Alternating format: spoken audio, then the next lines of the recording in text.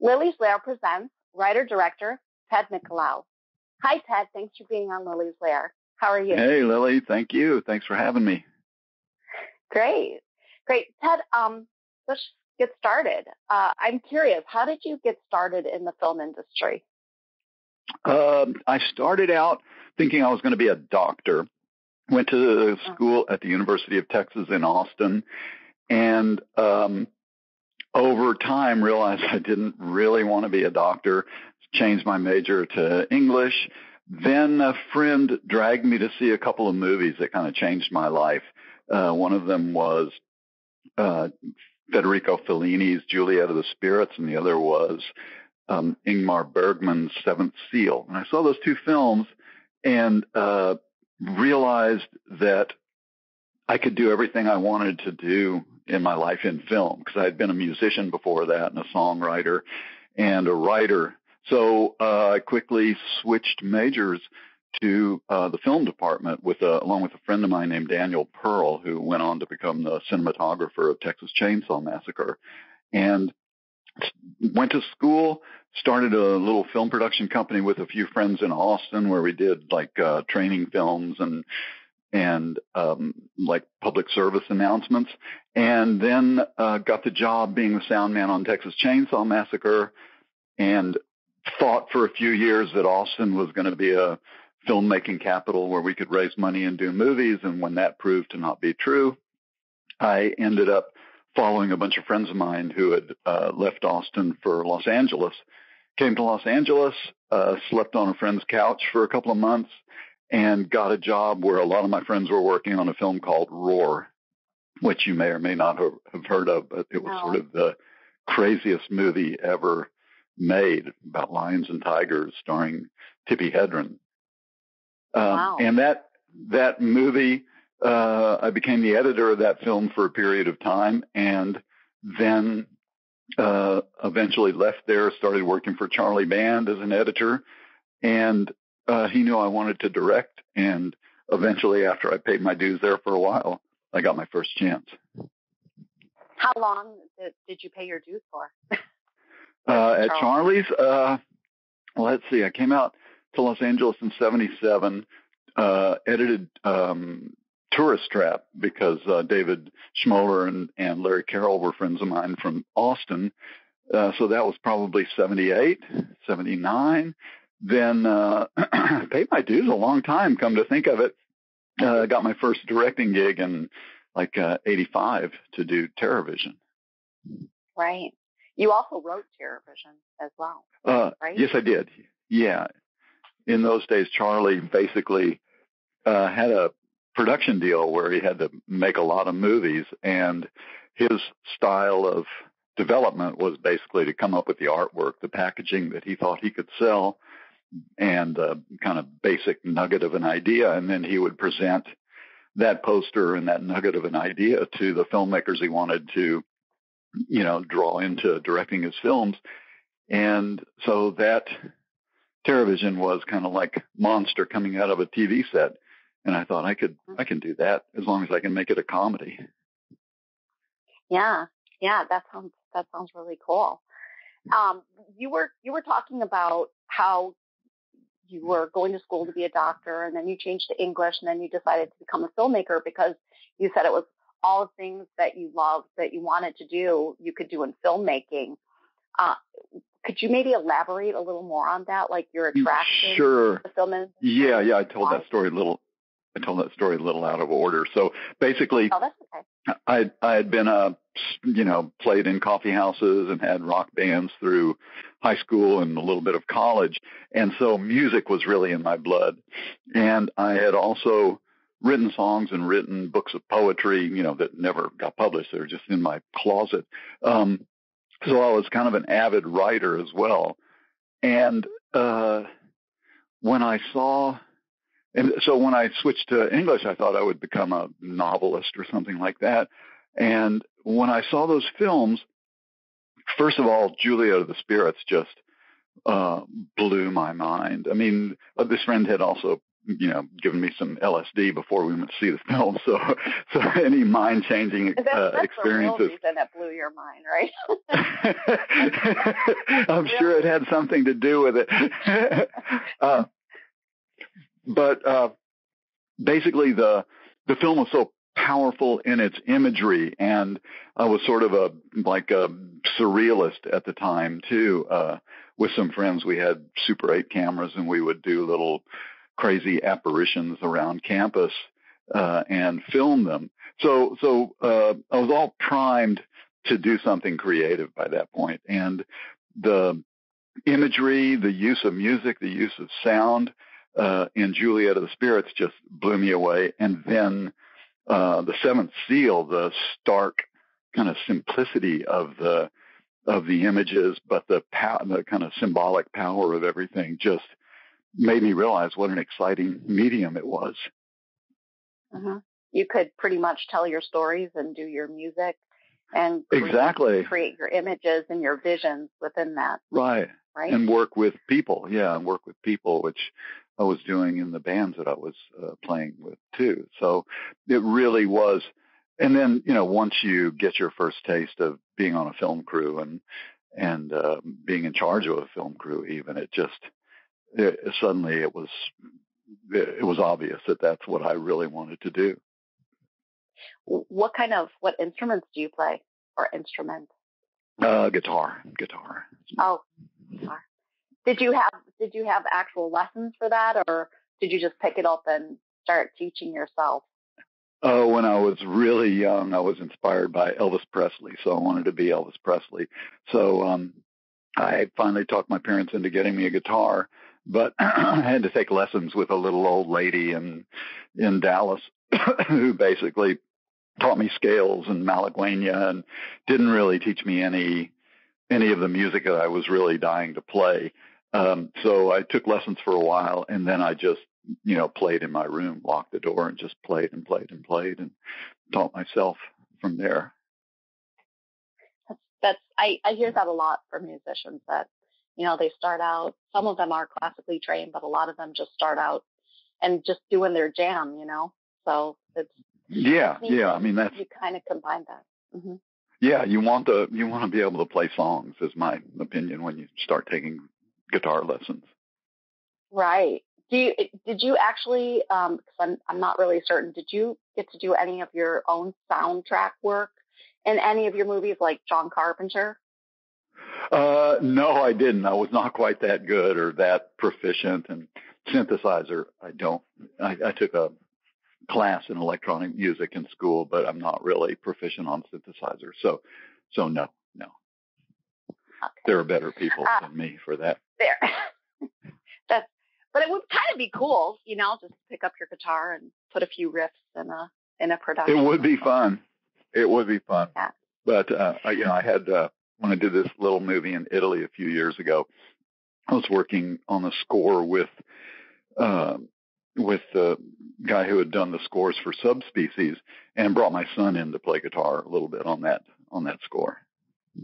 Oh, nice. Yeah, that's pretty cool. Yeah, I read that he's a rock musician. So keep it in the family, right? Yeah, exactly. You've worked in many areas of film. So you've done sound, you've done editing, writing, directing, producing.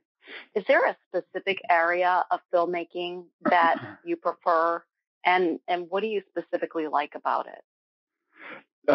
Yeah, I basically, from film school on, kind of learned to do a little bit of everything. I found being director of photography was not exactly my thing. It's too technical and too much. Everything depends upon the director of photography. I ended up focusing mostly on editing and directing. And directing, excuse me, was my first love, but it's harder to get jobs as a director, and at that time was easier to get jobs as an editor. And I found that editing for me is like a really beautiful process where you're kind of shaping performances and shaping the storytelling in a kind of shot-to-shot linear way. And it's like a grand puzzle trying to make the emotions, the performances, the imagery kind of flow in a rhythmic and kind of inevitable way. And for me, that's like a great pleasure. And to this day, I still love editing.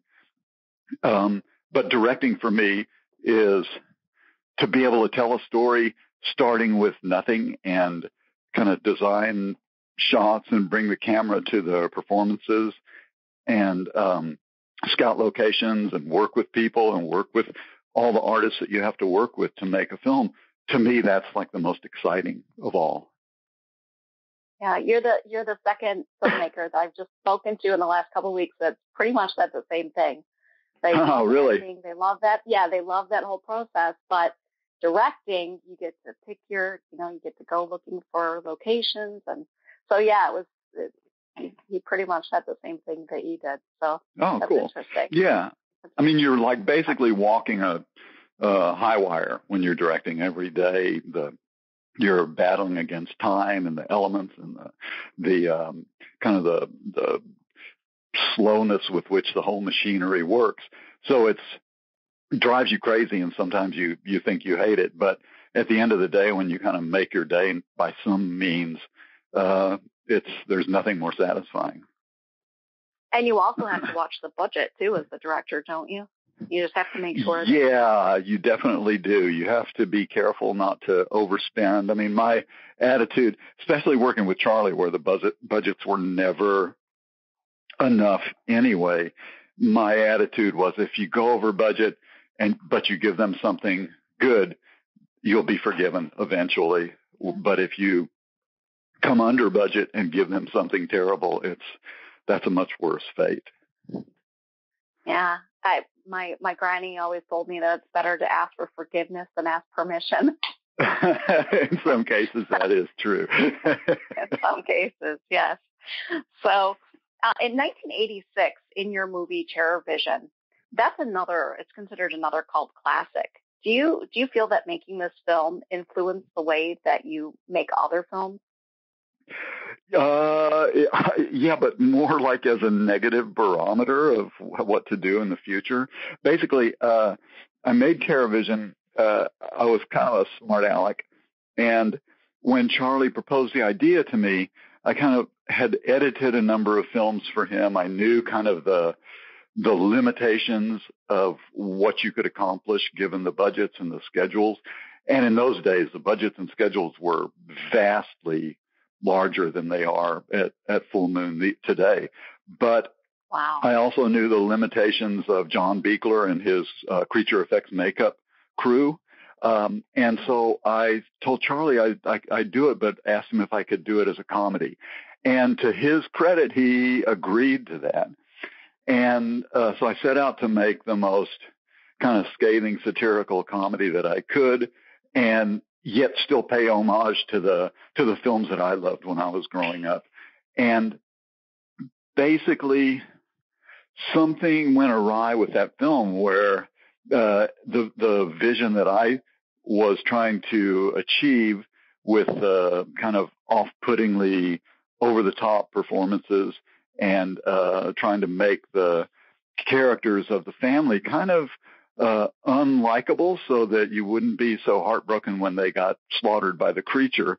In the course of that, I sort of forgot or had not learned yet, I guess is really the trick, that filmmaking is really an emotional process. And the only way to really hook an audience is through their emotions. And what I was working on was kind of a Brechtian kind of off-putting characters. So I finished that film and we screened it and people liked it. Some people hated it. And when it hit the theaters, it was such a monumental disaster that it kind of shook me for a couple of years.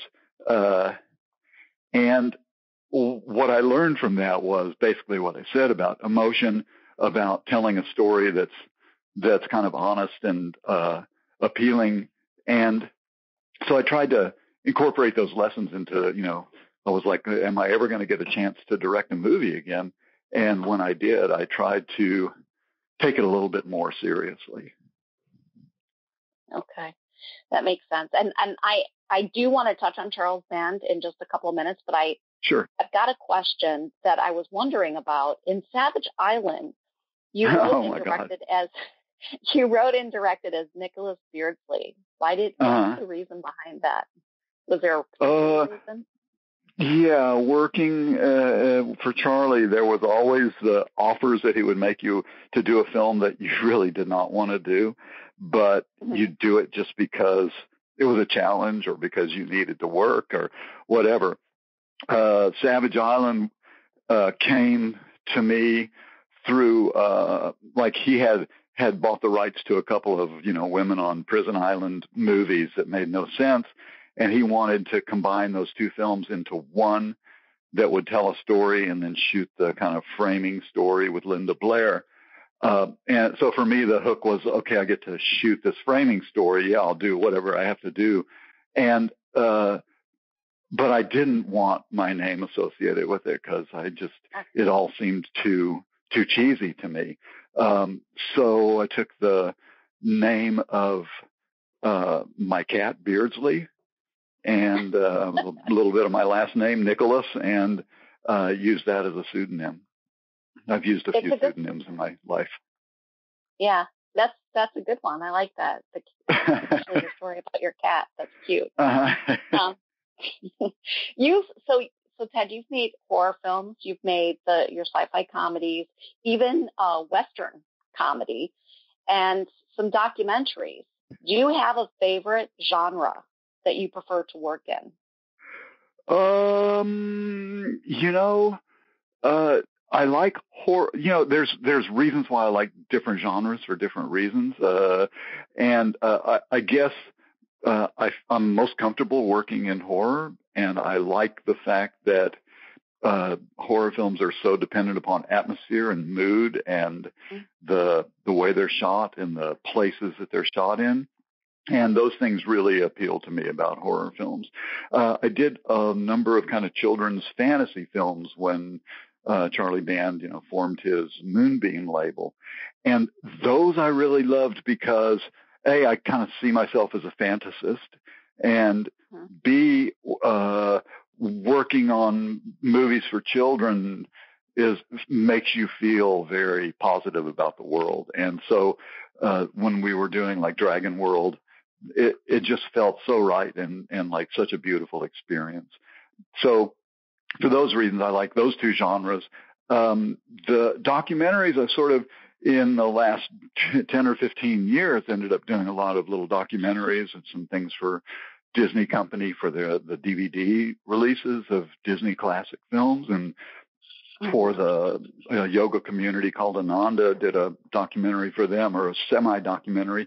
And documentaries are super challenging from a storytelling point of view and an editorial point of view. And so those are interesting. Plus, it's fascinating to be able to kind of dive into a world that's foreign to you, and documentary filmmaking allows that. So I'd have to say I really love documentaries too. So I guess in order it would be horror films, fantasy films for all audiences, documentaries number 3. Is that why you got involved with Happiness, the movie The Happiness? Finding Happiness. Finding Happiness. Yeah, that was right. Yeah, that one was a weird one for me. Basically, my friend Roberto Bessi, an Italian producer who was the production executive on TerraVision, was also, I didn't mention the Lucky Luke. You did, though. The Western comedies. He was a network executive that was in charge of Lucky Luke, the Western comedies with Terrence Hill. He had hired me to direct a couple of those, and that was a summertime shooting in Santa Fe, New Mexico, with an Italian crew, and just spectacular locations. And I loved that experience too. That was like 2 of the best summers of my life. So Roberto Bessi had hired me on those. He met in the year 2011 or something a man named Swami Kriyananda, who was the head of the of the Ananda communities. And they're like a spiritual community that started in Northern California and then spread out to little satellite communities around the world, kind of based on Paramahansa Yogananda's philosophies. And so Roberto met him. He wanted to do a movie about the communities. Roberto recommended me for only reason I can think of is because I was doing these Disney films at the time, and Swami loved Bambi, and also because he knew that kind of my essential personality would be able to get along with these people. So I spent quite a bit of time, just going in and meeting with Swami and meeting all of his leadership, and they were very suspicious of me because of my horror background. But one day when somebody said, "But Swami, he's done horror movies," Swami said, "That's okay. I liked Vincent Price." So I was in with Swami. He liked me, and gradually they warmed up to me. And so I kind of spent probably about a year just learning about their community and hanging out at their community. And then we ended up making this movie that they wanted to do, kind of semi-fictional, about a journalist who comes to their community and learns kind of all their philosophies. And I kind of envisioned it as like a self-portrait of their community, where they would kind of explain their principles to this journalist. And it's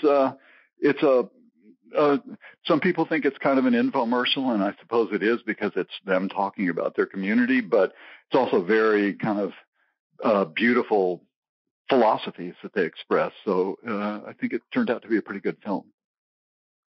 That sounds like a very, very cool experience. It was. And then, of course, your documentary on Dolly and Disney, two of my favorite people. Oh, yeah. I love them. So that was a great experience too. Basically, I'd been doing these bonus features for Disney, and the Disney exec who was in charge of the DVD productions came to us with this documentary that a couple of other companies had not been able to crack the actual story or how to present the documentary. So I jumped on it because I loved Salvador Dali as a college student, mm-hmm. and Disney, of course, has kind of influenced my childhood. So I jumped on that opportunity, got the movie in shape, and it's such a great story too. And then a few years later, they asked me to curate the exhibition at the Walt Disney Family Museum and the Dali Museum, based on that story, the friendship between Walt Disney and Salvador Dali. So then I spent about 2 years kind of curating this exhibition with like 300 objects and art from all around the world, which was a really, outside of my normal experience kind of thing, but was really a fun process. Was it a traveling exhibition, or was it? It played at the Walt Disney Family Museum in San Francisco for 6 months, and then it moved to the Dali Museum in St. Petersburg, Florida for another 5 months. But after that, that was it. That was the kind of what was intended, were those two venues. Oh, wow. Did you enjoy doing that, though? You felt it was kind of out of your comfort zone, but did you like it? Did you learn anything from that experience? Yeah, I mean, basically, it was out of my comfort zone. I loved the people at the Disney Family Museum who I was working with, and the show designer who kind of like picks the colors and designs the layout. Worked with her very closely and love her a lot.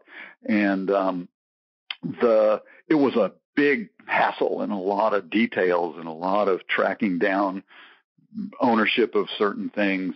So it was hard work. It was really hard work, but I sort of envisioned it as an experience where the guest would kind of be walking through a movie. So they let me produce a bunch of audio clips for it and video clips. So it was a kind of a multimedia thing. So even though it was outside of my world, it was really interesting. I sort of learned that, the world of movie making works a lot faster than the world of museums.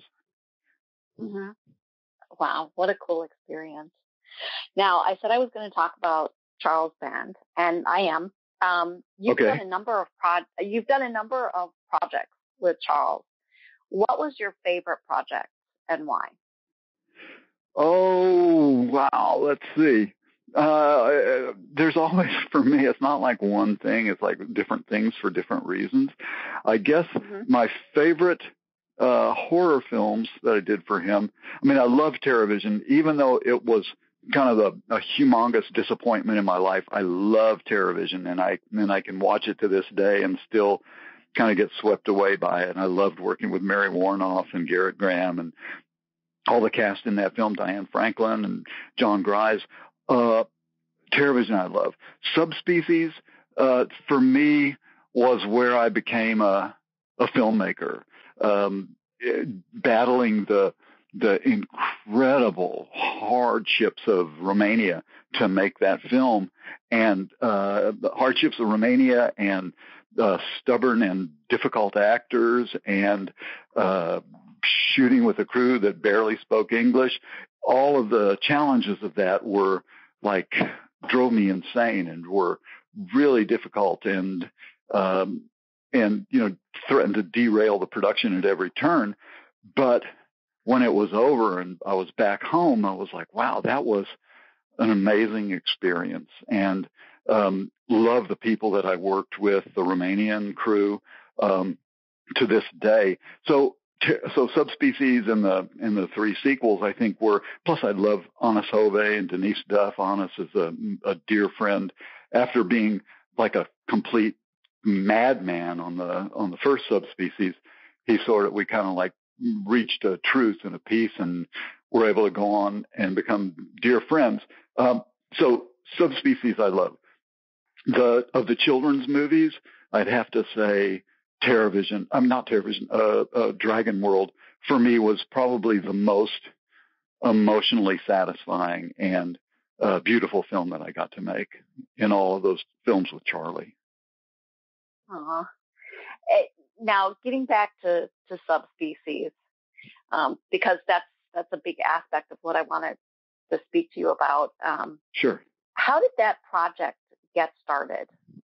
I know that according to sources, because I've heard some conflicting things, Charles Band came up with the original idea for Subspecies, but then the original Subspecies was not written by him. And but then when the second one and the additional franchise happened, are you the one that fleshed out all the ideas and build on it and create the whole Subspecies universe yourself? Or how did all of that come about? Okay, it came about something like this.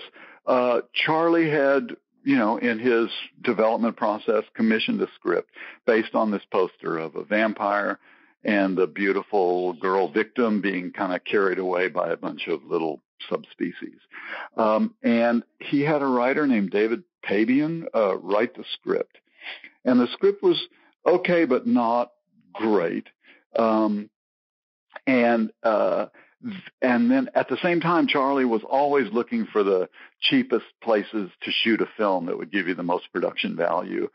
And about that time, a guy named Ion Ionescu, who was a Romanian expatriate living in the States for 10 years, it was 1989, just after the revolution that kind of overturned Ceausescu, and Romania was now like open for business, looking for opportunities. So this guy, Ion Ionescu, met with Charlie, convinced Charlie that Romania would be a great place to shoot this vampire movie. And so Charlie, went to Stuart Gordon and, who was his like number one director. And Stuart said, nah, I don't want to go to Romania. And so he asked me to go and at least check it out for a week and see what I thought. So I went over to Romania, met Vlad Paunescu, who would be the cinematographer, and Juana, who is now his wife, who's a brilliant costume designer. And Vlad didn't speak English, but Juana spoke pretty good English, and so we were able to communicate that way. I really liked them a lot. They took me to some locations that just were so spectacular, and the thought that I could make a movie in these locations with these people who are seriously consider themselves artists, was really attractive. So we came back a couple of months later, the cast came, and we did the film. When I got back, we edited it. Paramount liked it a lot and asked for some sequels. In the course of producing the first one, I got my friend Jackson Barr to do a rewrite on the script, and he brought in the idea of the bloodstone, which is like kind of a key element to the subspecies universe. So Paramount liked the film, asked for a sequel, and Charlie proposed that I'd go back and shoot 2 back to back. And at that point, I took over scripting and basically kind of added Mummy and carried on with the subspecies world until the number 4. Now, I talked to David Gunn, and he told me he told me, first of all, to ask you about Anton. Okay. Because he was telling me a story. Well, he briefly told me a little bit that, Anton, he kind of had seemed like he was this really mean guy, but he really wasn't. So I'll ask you about Anton. Anton, yes. Anton? So Anton is Mihai Dinvali, I think isn't he? I have to look that up. I'm pretty sure that Anton was the gay vampire, right? Is that who he's talking about? He's talking about the cameraman, Anton. Oh, Adolfo. Oh my God, Adolfo Bartoli. Oh my gosh. See, I got the 2 characters mixed up. Okay, yeah, Adolfo. Okay. Sorry. Adolfo. Yeah. Okay. So Adolfo Bartoli was an Italian cinematographer who was real old school Italian, who had learned from, Dante Spinotti and the great Italian filmmakers. And Charlie, the one thing that Charlie Band always insisted upon was a good cinematographer. He had Mac Ahlberg at first, and when Mac went on to start doing Hollywood features, he found Adolfo Bartoli. And Adolfo could light like a genius. And for that particular film with David, it was called Vampire Journals. Charlie ran out of money when Adolfo and I were there in pre-production. And so we had a lot of time, had like 3 or 4 weeks to just look at art books and go back and visit the locations again and again and talk about the look of the film.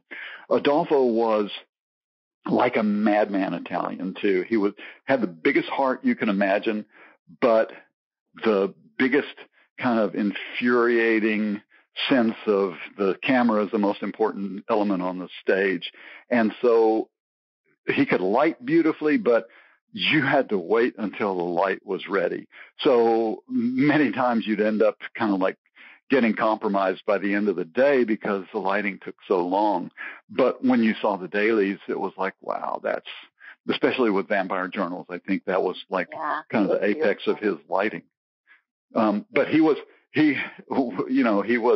Italian to the core. And so we would finish a shooting day, go back to the hotel and clean up, and then we'd have to go out to an Italian restaurant every night. And so I ended up just kind of hanging with him quite a bit. And he's definitely a great guy, but he can be scary as hell too. And if the actor misses his mark by an inch, they would hear about it from Adolfo.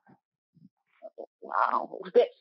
Who came up with the shadow? What I thought was really cool was, you would see this big shadow just moving across the building, and then you would see the vampires show up. It was almost like they were coming out of being a shadow into their physical form. Was that something you came up with, or was that? I don't remember it being in the screenplays at first, but I can't be sure. But I think that was something that I came up with when we were shooting for Radu to get from place to place, and then the Italian crew, with their ingenuity, figured out how to make it work, because it required putting the actor on a dolly, and the dolly at a particular angle to the big light that was lighting up the building, and then somehow coordinating the action of the dolly with the action of the light. It was quite an ordeal, and I think we got better at it over the next couple of movies. Yeah, the first time that I watched the Dracula movie, I thought, when I saw The Shadow with Gary Oldman and it did the whole shadow thing, I thought, oh, they ripped that off from the vampire journals and stuff. I don't know. I think we might have both ripped it off from some earlier vampire movie in the end, you know. But I felt that when Gary Oldman licked the knife blade or the razor blade with the blood on it. I felt like they must have seen Subspecies too. But who knows? Who knows? David also said that Romania is like a second home to you. Why is that? Is it because you have so many connections there now, or?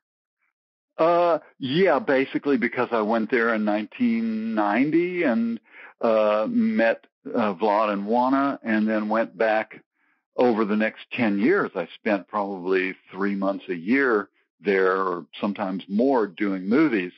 Did like probably 15 movies there or something.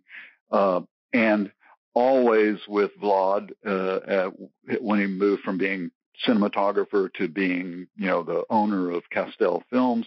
And so for me, the place that was so barren and difficult to live in at first became like this kind of amazingly attractive place where the actors are amazing. The people are really incredible. The food is not that great, honestly, but other than that, just the sense of, it's like being in 1920s Paris almost, back in the 90s at least, where the artists were like this very tight-knit group of people who were basically, theater was really popular back then and is still popular to this day.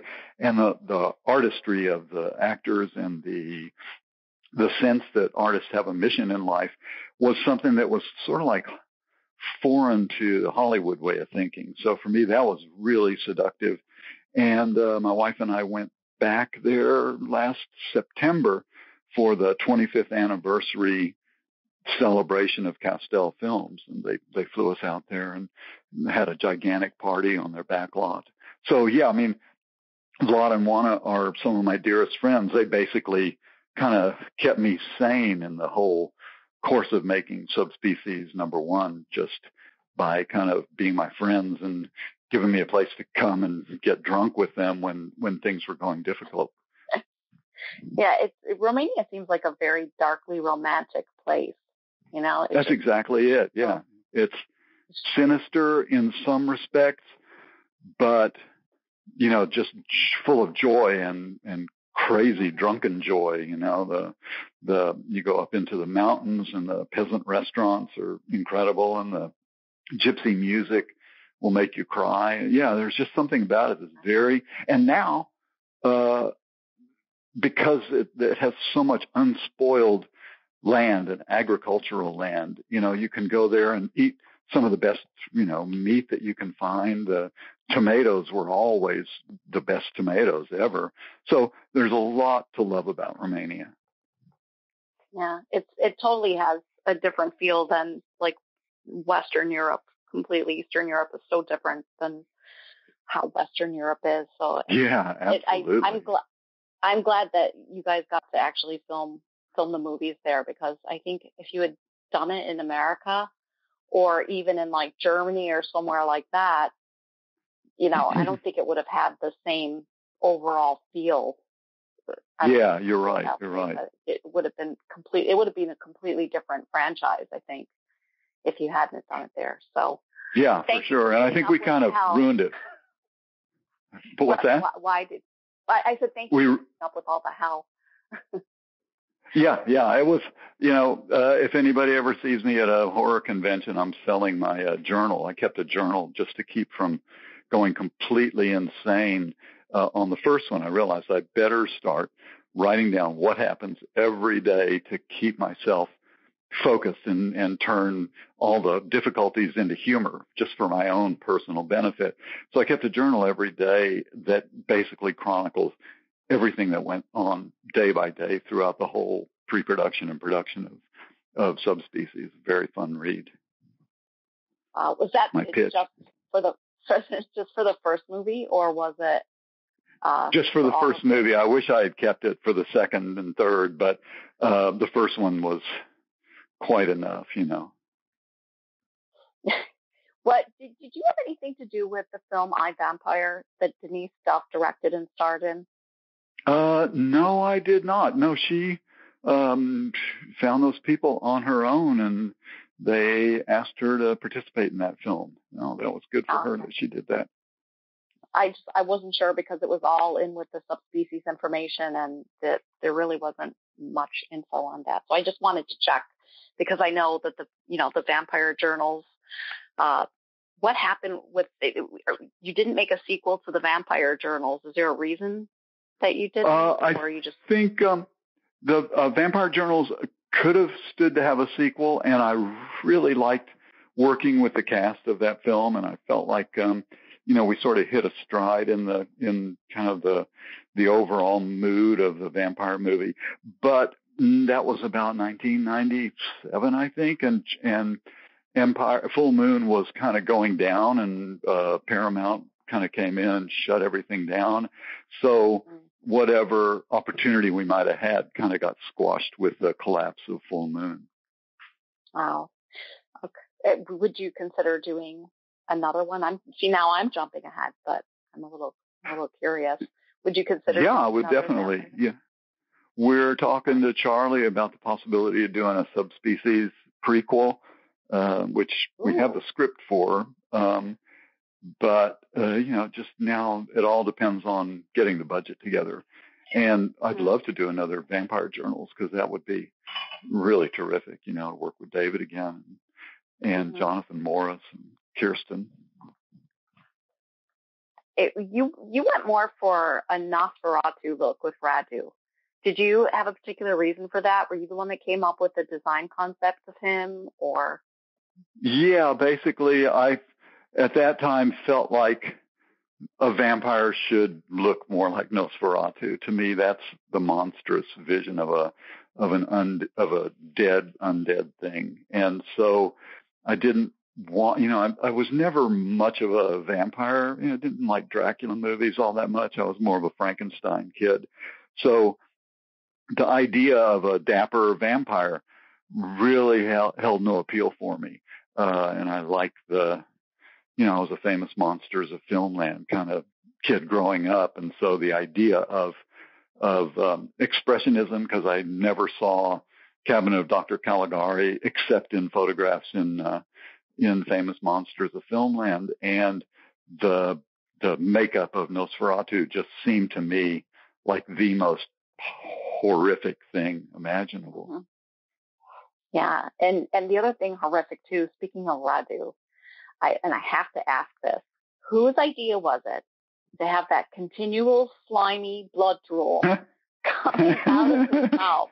And how was that effect accomplished? Because I swear, I love Subspecies. I watched that and I'm like, that is so gross. How can Anders tolerate? How does he do that? I think that came about because upon the first time that Anas bit into a victim's neck and kind of released the blood that was in his mouth and then kind of drew away from the neck, and in his kind of ecstatic reverie, just let the drool come out of his mouth. It was just the bloody drool of the blood. Once he did that, and we were like, oh, that's gross. And then we tried a couple of takes where he didn't have blood coming out of his mouth, and it was like, what the fuck? That just looks too clean. So from then on, I just encouraged him to not be a fastidious eater, And Anas is... Was that... Oh, no, go ahead, sorry. Honest is like such an amazing actor who gives himself over completely to the role, that he took the little instruction, he preens his fangs. And I said, it's kind of like a cat doing his teeth. And so he took that and made it like a unique gesture, and the bloody drool, even though some people really hated it, was the only choice, man. Once you saw him without drool, it was like, nope. Okay, you were going to say something? No, I was just, how did you actually, how was it made? Was it like the typical old style corn syrup and dye, or how did you guys do I'm that? sure it was like, the makeup effects guys came with big bottles of it. I'm sure it was like corn syrup and red dye and water or something like that. It was How sweet. Did you feel and about sugary. that? How did they feel about it? No, it was how did pretty. You feel about doing it? About doing it? Yeah. Oh, Honest was like, he would do anything that was necessary to make it work. Everybody seemed, nobody ever really complained about it too much. The only time I put something in somebody's mouth that really they had an adverse reaction to was in Terror Vision, when the monster kind of like kills John Grise, and like the little thing shoots out of his mouth and starts spewing green slime into John's mouth. It kind of choked him, and he was like puking and coughing it up for a little while afterwards. But the mouthful of sweet blood sugar is, the only the only other time that kind of like backfired was when Jan Hajduk, as Lieutenant Marine in Subspecies 4, had to eat that little rat because he was so starved for blood. They made a rat, makeup effects guys made a little rat. When Hajduk picked it up, the whole idea of it like revolted him so much that he started gagging. So that, you sort of have to be, if you're directing things like this, you sort of have to be a little bit like, not cruel, but you can't be too sympathetic. You sort of have to just close your eyes and go, okay, do it. You got to do it. Let's do it. Yeah, we can't make it out of cake, right? Yeah. You got to make this look realistic. Can't make it out of cake. Yeah. And most actors, want that too. Yeah, they get it. In your opinion, Ted, do you think that Subspecies opened up the vampire genre to future filmmakers as an option over the hot, sexy Anne Rice vampires? And if so, how? I don't think Subspecies probably reached enough people in its beginning stages to for me to claim credit for any game-changing kind of things. I think Subspecies is part of a really long line of vampire movies, and the success of Twilight, after Subspecies, proves that there's like a whole other group of people who really want their vampires to be beautiful and sexy and get wrapped up in the romantic storyline. So I think if Subspecies did anything, it just sort of kind of created a storyline that could sustain over multiple films, and created an indelible vampire in Radu, which I do think he's like one of the better vampires in cinema, and an incredible kind of vampire heroine in Michelle, that played by Denise Duff. Mm-hmm. Yeah, because she was so sympathetic. You felt so sorry for her, and she was just long suffering. It was very well done. The writing and the acting, it really was great. Of the Subspecies movies, which was your favorite one? Oh, I think probably just as a movie achievement, probably number 2, because I think the story sort of was compelling, And number 3, I think I like also because even if it's a little bit slower, I think it's more psychological and you sort of get a little bit more into the character of Radu. So I have to say Subspecies 2 is my favorite. Vampire Journals I love also because it's so elegant, but Subspecies for just a rude and kick-ass vampire movie, I think number 2. Okay. If you were to redo Subspecies today, like any of the movies, what would you do differently and why? Oh, I think I've learned a little bit more about pacing and about, I think in the days of Charlie Band, the development of those movies, the thing that kind of held us back in some ways was the development process was not long enough. And so, and because the schedules were so short, they ended up having a lot of dialogue and not so much action. And then when you'd go to shoot the film, you'd spend so much time getting the dialogue done that by the time you got to the action scenes, you had like a day to shoot them. And so the ratio of your shooting expenditures was kind of out of whack. So I think if I were to do those films again, the pace would be a lot more contemporary. Mm-hmm. Okay. I got it. Well, now I know that you said that you guys are kind of got a script and everything for a prequel to Subspecies, but would you or Charles, maybe, and you can't answer for him, but would you ever consider letting someone else continue with the Subspecies films? Like take it up and redo it? I mean, it's really not my decision because I don't own them. Charlie owns them. Mm-hmm.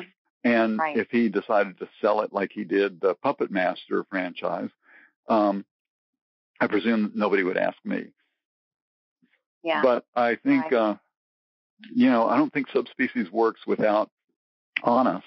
And maybe you could find another actor who could do it. But it wouldn't be Subspecies. It would be something else, Mm-hmm. And you'd have to shoot it in Eastern Europe somewhere because we've tried to imagine a film that you'd shoot here in the States, and it just feels wrong. Mm-hmm. I can see why you would think so that. I'd be sad if somebody did the movie without me, but that's the way it goes, Yeah. Is Radu really dead? I think he is after Subspecies 4. He could always come back, but the head being burned kind of puts that pretty much out of the question. Yeah, that's true. But, you can always try to do something with ashes. In 30 Days of Night, she took the ashes and he came back. Wow. Yeah. Okay. So there's always a way for Radu. I mean, he's not just a vampire. He's a wizard too. Yeah. He's magical. He's like, something like that. I don't know. I was just wondering if Radu's really dead because, sometimes these things. I think he lives on in Michelle at this point. And the prequel would be a really great story. It's a good story about how he came to be who he is and how he came to be obsessed with somebody like Michelle. And it would be a good addition to the series. Would Michelle be in it? Yeah, she wouldn't be playing Michelle. She'd be playing some character in the distant past. Oh, okay. All right. So is that what you're currently working on, or are you working on anything else that you could tell us about? Yeah, I have a supernatural thriller that I'm trying to get made, trying to raise the money for, called The Girl by the Lake. That is really a good ghost story. So you might look for that in the next couple of years. Oh, good. There's not enough good ghost stories out there, I don't think. So yeah, I think a good ghost story is always welcome. Would you consider doing that one in Romania? I would. It's sort of set in at Caddo Lake in Texas, which is this unique geography I don't think you find in Romania, of like a forest kind of buried by a swamp. So you can ride your boat through kind of channels of forest. And it has a primordial kind of look to it that really suits this story. But I would definitely consider shooting, some slightly varied version of it there in Romania. I'd shoot anything in Romania if I could. Cool. How has being the writer and or director of so many cult favorites, because there are quite a few, how has that affected your life? For the for the better, I guess, in many ways. TerrorVision was a big disappointment when it first came out, but the people that got the humor of it and turned their friends on to it kind of gradually built up this base of fans, and then the difficulty in even procuring a copy of it, after all the VHS copies had worn out, gave rise to a bunch of bootlegs. And then when Scream Factory put out the Blu-ray version of it, and you could see it in widescreen, suddenly more and more fans. And so it's always cool to meet people who were affected by that film, because really there were a couple of films that affected me when I was a kid that I saw on TV, and they were just so unique and weird that they stuck with me. And I sort of intended TerrorVision to be that same sort of experience for, 12 and 13-year-old kids watching TV and catch that movie and go, what the hell was that? So it's great. It's been satisfying to see that movie still is finding new audience. And, even if some people hate it, the people that love it kind of overpower that. And the Subspecies films, same thing. They were, I guess, pretty popular, pretty good sellers when they first came out. So that was satisfying. But then to see that the people that love those films watch them again and again. And it's amazing to meet the people that like the work that you've done. To me, it's real humbling and really cool to see that you've affected people. Because I guess that's why we got into the business in the first place, really. Right. Do you have any parting words for your fans? Anis and Denise and I are going to be at Crypticon in Kansas City in a couple of weeks, July 14th, 13th, 14th, and 15th. If you're anywhere nearby, please come see us. We'll give you a good time. Keep spreading the word about TerrorVision and Subspecies. Please turn your friends on to those films. Great. Thank you, Ted, so much for being on Lily's Lair. Thanks for having me, Lily. That was really fun talking to you. Great. Fun talking to you. Great. Fun talking to you. Great. Fun talking to you. Great. Fun talking to you. Great. Fun talking to you. Great. Fun talking to you.